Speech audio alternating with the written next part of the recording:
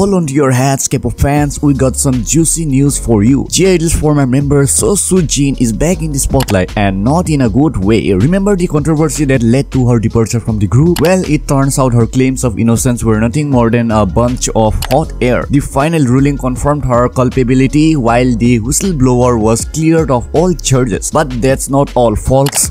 Seo Soo-jin has resurfaced after 6 months with a birthday cafe in Gangnam, and her loyal fans are eating it up. But not everyone is thrilled with this turn of events. Critics are calling out the cafe for its questionable business practices and wondering if Seo Soo-jin is planning a comeback. As if that weren't enough, the soap at the cafe was labeled from 1849, which is also the same as the tattoo of her hand. What does it all mean? Is Seo Soo-jin trying to make a statement or just messing with her fans' heads? It's a mystery with everyone talking. We can't wait to see what happens next. So grab some popcorn and get ready for the drama. So let me know what do you think about Seo Soo-jin in the comments down below, and if you are new to the channel, then do hit the like button. Also subscribe to the channel, hit the notification bell, because this would really makes me motivate to make new videos for you. So if you'd like to know what happened with Sung Han being in Boys Planet, then definitely check out this video right now.